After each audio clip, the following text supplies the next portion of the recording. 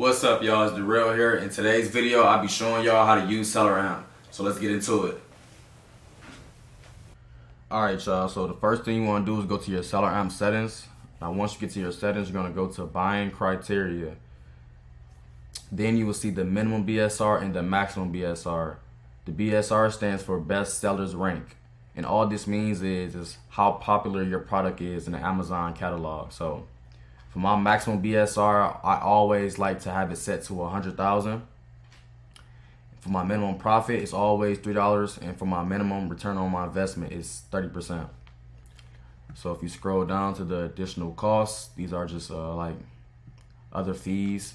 If you're doing FBA, then your inbound shipment plays a big role in this. So I typically have mine set to 25 cents per pound. And then I have my inbound placement as partial shipment splits because it's cheaper if you split your shipments up. So if you scroll down some more, I typically don't mess with none of this. Quick info, I have all of these set to yes. So show profit margins, show your return on your investment, show break even price, and show the offer summary. Once you scroll down some more, your SAS panels, you want to have these toggled on: your ranks and prices, quick info, alerts, profit calculator, offers, charts, variations, buy box analysis, keeper, and seller central. So just say that you are in the store right now and you just scanned this pair of Adidas shoes. So the first thing you're looking for is, are you eligible? Yes or no. If you are not, then you need to get Ungate in Adidas brand. Second thing, the BSR. My maximum BSR is always 100K, so this product is at 56K, which is great. Estimated sales. I always look for products that are 100 and up. This product has 535 sales a month, but it has variations, which we will get to in a second. Next thing, your max cost. Your max cost is basically the max you should be paying in order to meet your profit and your return on your investment. The cost price. This is the store price. So if the shoe is priced at $38 in the store, you put $38 in the cost price, and the sales price is basically how much you are selling this product for. Next. So with all that being said, you will be making $16.60 in profit. Your profit percentage will be 22%. ROI 43.68%, and your break-even price is at $53.48. So your even price is basically your cost to income price. It's equal. So you didn't lose or you didn't gain, you know. So next thing you want to do is scroll down to your alerts, and this basically is just your checklist. So are you eligible? Yes. Is this product a hazmat? No. Dangerous goods program? No. Amazon share buy box. So that when it says the Amazon share buy box, is basically saying if Amazon has been on this listing in the last 90 days. So this is great. Amazon has not been on this listing. Private label. Private label is basically that someone makes their own brand and is selling it on Amazon. So in this case, no.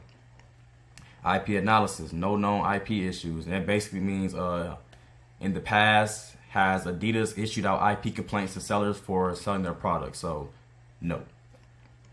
Size, standard size, and is this immutable? No. Variations. This listing has 43 variations, so let's go back up to, scroll back up. So right here, 535 sales a month. But all those sales does not go to this product right here. It goes to other sizes and colors. So as you can see, this little exclamation mark, it will tell you. We estimate this product sells 535 units per month across all variations. So what you do is you scroll down to your variations better, and you just click check. And this basically shows you which product sells the most out of that 535 times a month. So this product only sells at 2% of the time out of 535 times. So this is not a very great seller. So you want to stay away from this product. Typically you want to do, I would say, the top 3 you will want to look for the best top 3 variations. So 9.5, 11.5, and 11. 14%, 11%, 11%. So always go for the top 3, in my opinion. So next thing, we go to our profit calculator. So cost price $38, sales price $73. Our fulfillment type is going to be FBA, or you can switch between FBM. So if you keep switching back and forth, the prices are going to change because it's all different fulfillment types. So FBM, FBA. When you're doing FBM, you have to do all the shipping and fulfillment yourself. If you're doing FBA, everything is already calculated for you. Your offers. So this basically tells you how many sellers is on this listing right now. So we have a total of 16 sellers right now.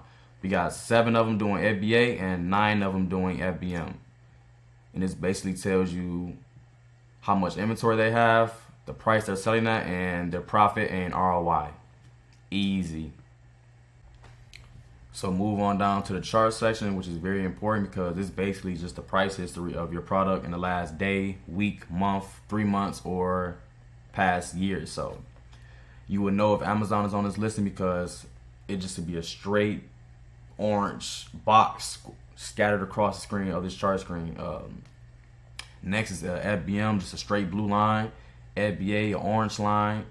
The buy box, the pink line, which is the most important line of the graph, and then you have your sales rank, which is your BSR. So always follow the pink line. Always follow the pink line. So by good to keep, you can literally toggle off third-party FBA and third-party FBM. The only thing you really need to see is, take that off too. The only thing you need to see is Amazon, the buy box, and the sales rank. So when looking at the buy box, this is how a trick I just used in the past, and that's helped me now. If I can just take my finger and just go across this graph, the pink line, straight across, then that's how I determine if a product is good or not. So for the most part, this is a pretty steady graph. A few dips here and there, which is going to happen. We had a suppressed buy box right here, but then we gained buy box again. And for the most part, it's pretty steady in range. Like I said, there's always going to be a few dips here and there, as long as it doesn't get to the point where you have to take your finger and you have to go like this on a graph, like a roller coaster. Then that means just too many price adjustments, too many price decreases, too many price increases. Those are the kind of products you definitely want to stay away from. So keep that in mind. If you go down to the rating, and this basically just shows you like the ratings of this product. So if the ratings is going up, then that's a good sign. That's a good thing. The review count is going up, good thing. Now your offer count, which is the purple line. If you see that the offer count is going up, that means that more sellers are buying this product. So at that point, you don't want to compete with the whole world. So I typically stay away from products that has a high offer count, like 35 sellers, 40 sellers, 50 sellers, because at that point, I'm just in competition with the whole world. I don't want to be in competition with the whole world. You know what I'm saying? So, but if the offer count starts to drop, that means a good thing. That means that this product is selling out and you need to go grab more of it ASAP. It's in demand. Now, another thing, if the offer count decides to just drop instantly to like, let's say if it's at like right now, 16, just say if it drops down to 1 in the next day, then that means that it can be a sign of IP complaint. So that means that the brand issued out an IP complaint to all these sellers telling them to remove their product, and that's why the offer count drops. So keep that in mind also. So we're gonna go back to SellerAMP, and basically this middle chart right here is just basically telling you the monthly sold. So as you can see, there's no number at the monthly sold, which is this is the least popular variation of this product. So you wouldn't want to buy this. As you can see, there's no number right here.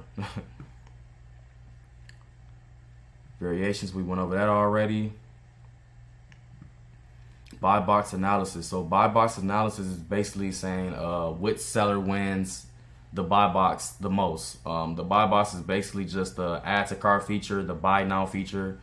You want to get this every chance you get. So right here, as you can see, this seller has the buy box, Pro Deal Central, buy now, add to cart. You want this every chance you get. So if you scroll up, You want a seller to be under 50% when winning the buy box. So this is the whole point of the buy box analysis. So you just literally just click on these numbers. Okay, that's not clicking up. That's weird.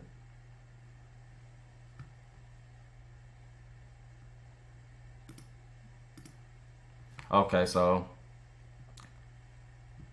this seller wins the buy box 16% of the time. So that's great. Remember what I said, always you want a seller to be under 50%. So he's at 16%. So if this was a great selling product, you could definitely hop on his listing and win that buy box. So this is very important. Buy box analysis, very, very important. You don't want to hop on a listing. So if it says a seller wins the buy box 60% of the time, 70% of the time, 80% of the time, 90% of the time, stay away from it. Do not get on that listing, because if you don't have the inventory and the customer feedback and the good pricing, you will not win the buy box. I'm telling you right now.